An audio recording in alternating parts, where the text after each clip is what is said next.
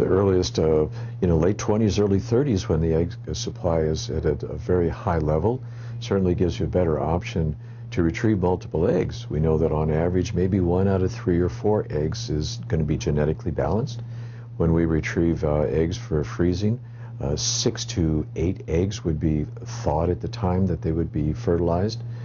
So if you can retrieve 20 or 25 eggs in a given cycle, that would dramatically improve the chances for success later on.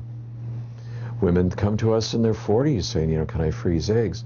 Well, the probability of success becomes dramatically less because we have fewer eggs, good quality eggs to work with at that time.